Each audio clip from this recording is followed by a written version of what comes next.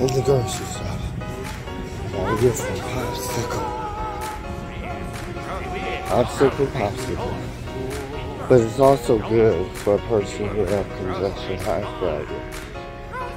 And to help them so they can't drink the water, you know. Keep them moist. You know you need to drink water, but when you have these congestion heart failure, with all that fluid that's going into it, so popsicle. You was wondering what? I'm just saying, it's like going to the store, man. You order all that shit, and then you want a Diet Coke. You got all this ice cream, all these popsicle, all this shit, and then you got a smart one like ice cream. The girl come up to the window, she asked me, "Oh, I need this in a Diet Coke." It's like the Diet Coke gonna help, you know? No. Cherry juice, can't forget my cherry juice. Oh gosh.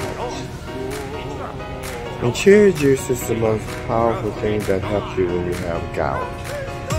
So if you want to get rid of that gout, I tell you what to get is some black cherry juice.